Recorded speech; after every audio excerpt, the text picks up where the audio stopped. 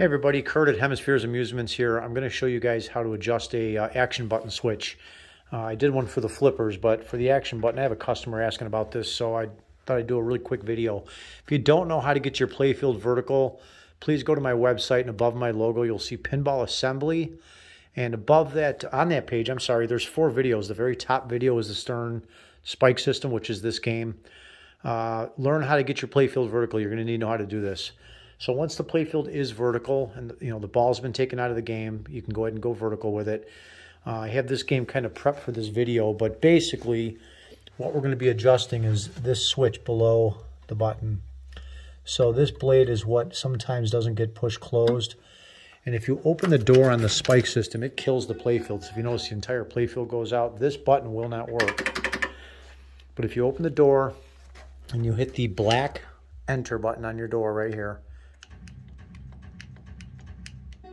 6 times. The 5th time is actually all the way to switch test. So I'm going to go back. 1, 2, there's diagnostics. Okay. 3, switch test. 4, test the switches. 5, you're actually in there. And now I'm actually testing the black button that we were just pushing. But now you can test this button. But remember what I said, if this door open or the interlock switch, if you pull it out, which is the switch the door actually closes, guess what? Your playfield comes to life again, and now you can test this switch. And you'll hear it. But basically that bottom blade must close. And rule of thumb for me is about halfway down, where the button's halfway down there.